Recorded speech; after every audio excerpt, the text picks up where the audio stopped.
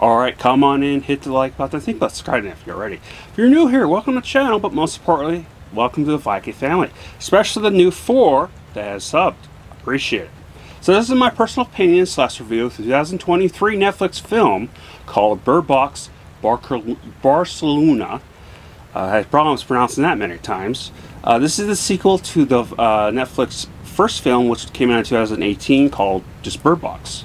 Here's the plot. After a mysterious force decimates the world's population, Sebastian must navigate his own survival journey through the desolate streets of Barcelona. I promise speaking, and I'm sure someone's going to correct me in the comments below how to pronounce it, which I appreciate. But here's the cast.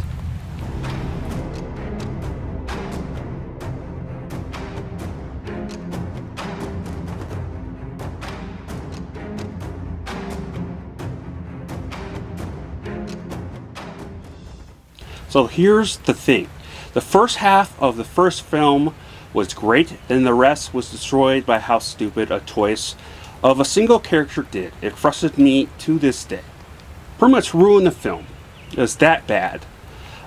With this film though, they took the whole story and flipped it, and because of that I had such a hard time getting into the story and the characters of the film.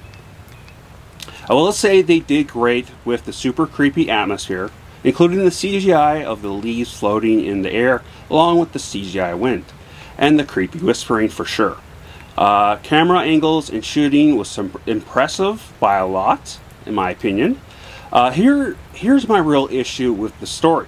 It's the fact that so many dumb decisions was being made with just in the first half hour. Okay, then it kept going and going on.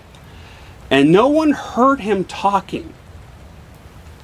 Wow. And I'm not going to get anything else, but there's definitely a lot of signs that something's going on that was the most obvious thing in the world. Well, whatever. Alright, here's my rating. I'll come back to my final thoughts. Or rant, whatever you want to call it.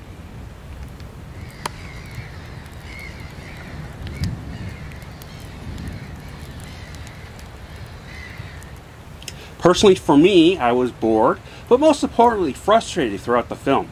The actors did a great job, but I hated the characters outside of the woman from the movie Barbarian. But the writing was terrible, just like the first one, in my opinion. Again, the first one was good enough, but then it just immediately destroyed and took anything credit-wise from it.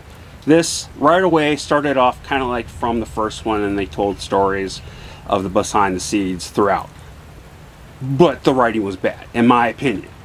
So but it had a very good ending, I'll give it that, and it had a creepy vibe to it. Definitely will creep you out. But yeah, I'm very frustrated with this film. I haven't been frustrated with the films in a long time.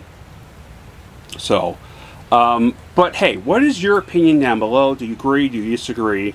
What did you think of the first one? What did you think of the second one? I want to know about both. It's been a while since I checked out the first one, and I don't know if I did a review on it because it came out in 2018, and it was like a year later that I started YouTube. So I don't know if I did a review for it, but now you know how I felt about it.